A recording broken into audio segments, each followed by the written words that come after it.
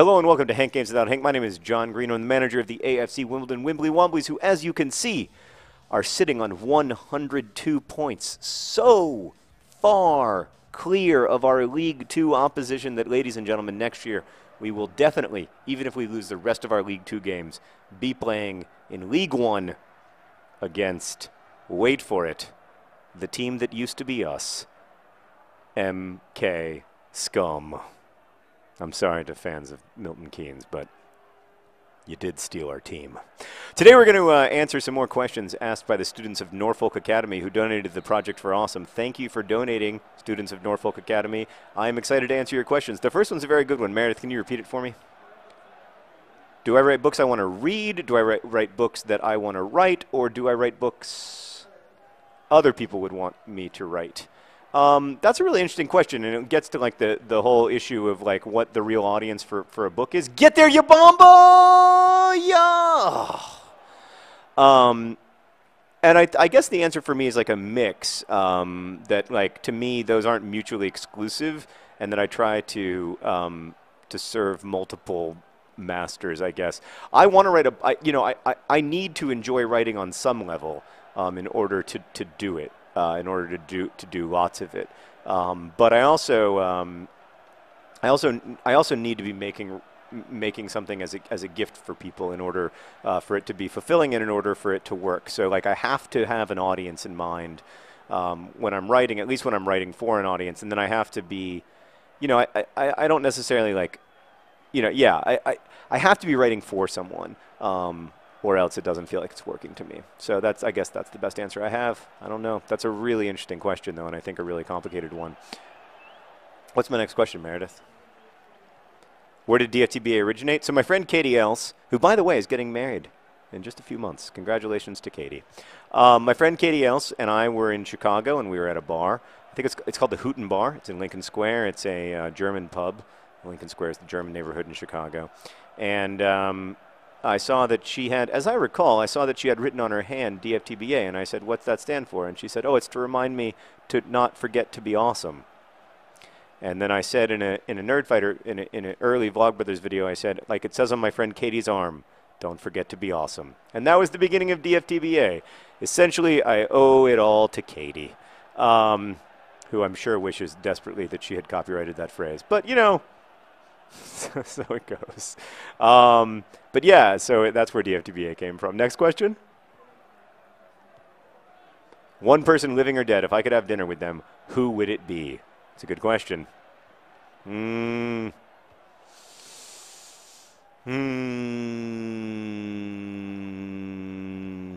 Jesus? Muhammad? I don't know. It's tough. It'd be somebody, some major world religious leader, just so that I could come back with both some wisdom and some answers about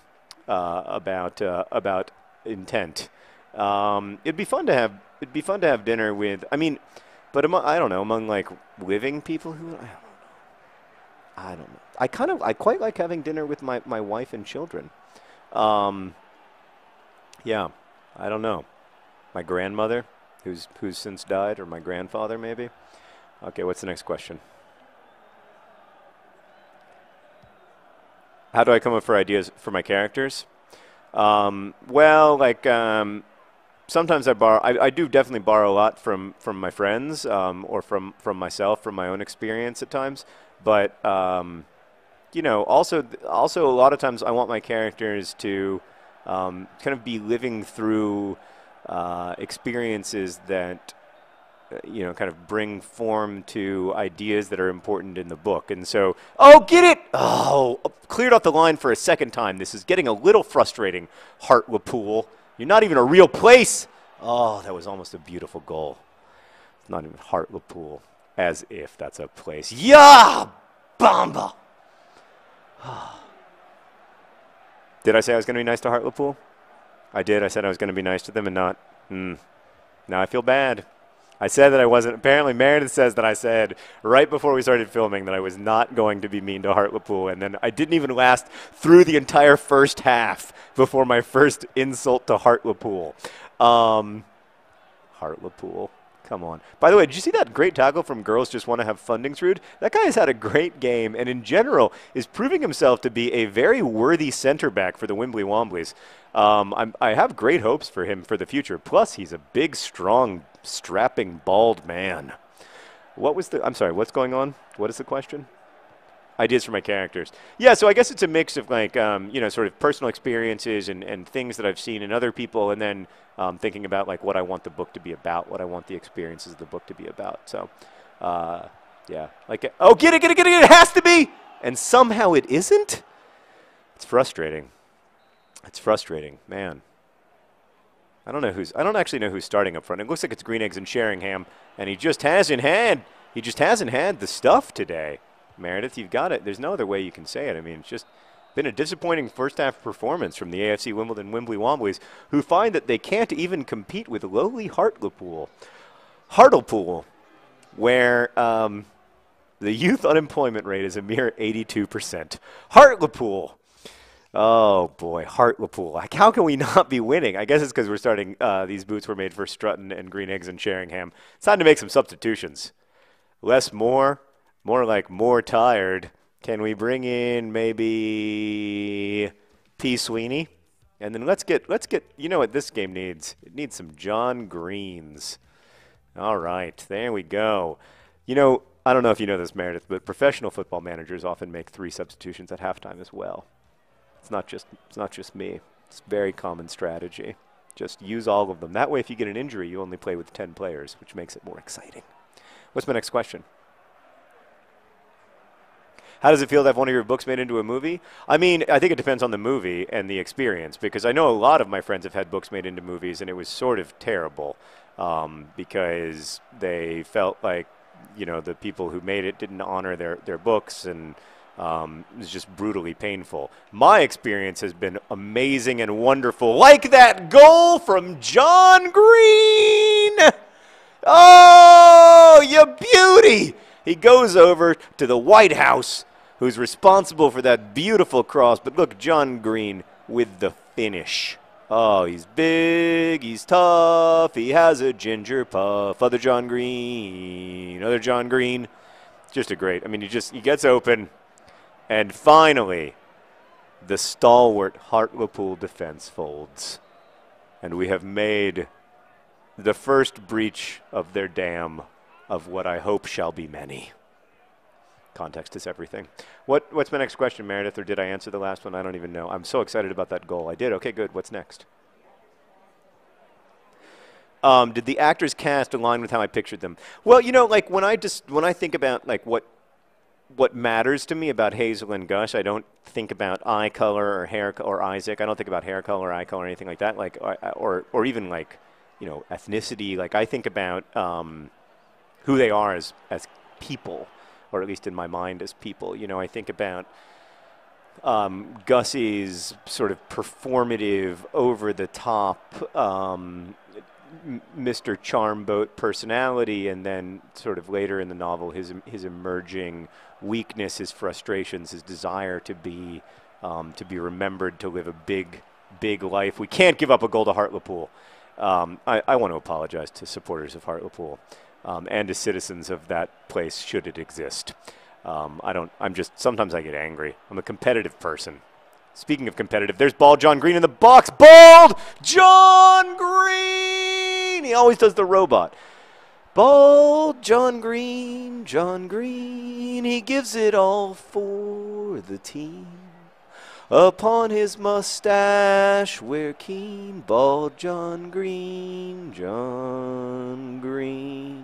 He loves to finish with the head. I've just noticed that. It's his favorite way to finish. Such a finisher. Such an inspiration. So yeah, I don't think about characters that way exactly. And I never really have. Oh God. Oh, Meredith. Look who's one-on-one against the keeper. Ya Bamba! Is it my birthday? Ya Bamba! Just scored a goal. Ya Bamba! I mean, is it Christmas? Seriously.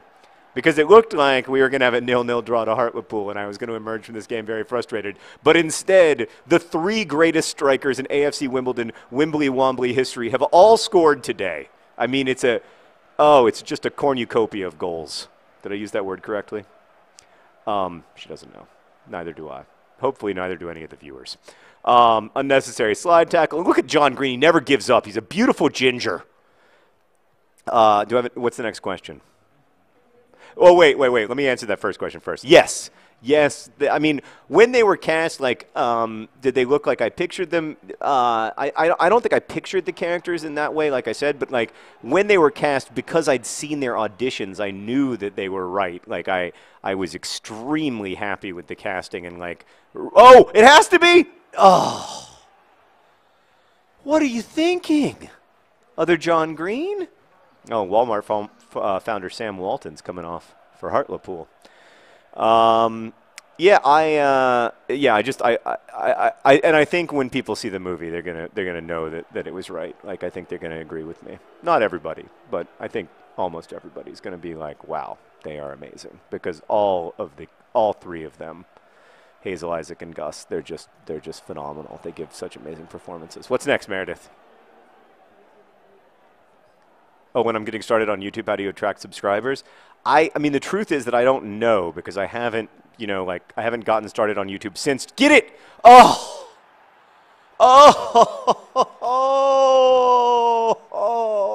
it's so beautiful. Ball, John Green.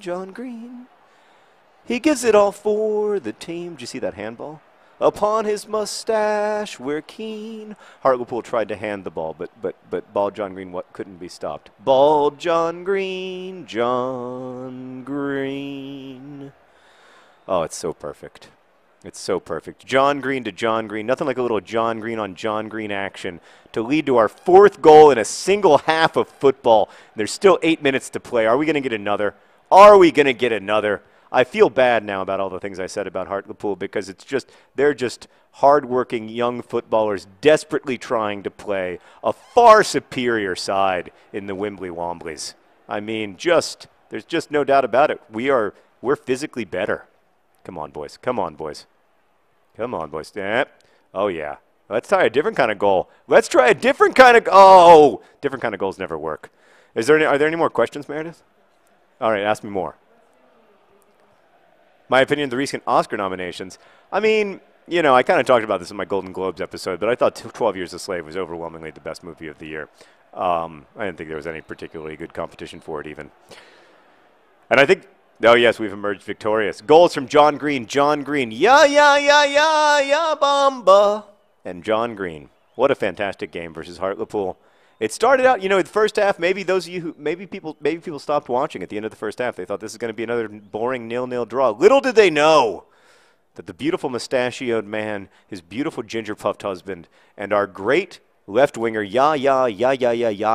Bamba, would all score. Congratulations to the AFC Wimbledon Wimbly Womblys. My condolences to the hard-working men and women of Hartlepool. Best wishes.